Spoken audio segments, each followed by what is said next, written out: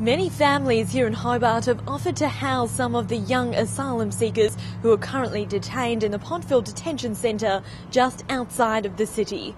It comes as Immigration Minister Tony Burke announced that the government had been expanding community places for the youngest detainees across the country, including the 275 youths housed at Pontville. He said since becoming Immigration Minister, he's already moved 116 detainees from Pontville into community places. Now he's looking for homes for the rest. Greens leader Christine Milne supports the move, but says there is plenty more to be done. I think Australians will be very distressed to think about the fact that 2,000 children are locked up. And why? Because they are refugees who came here seeking our protection.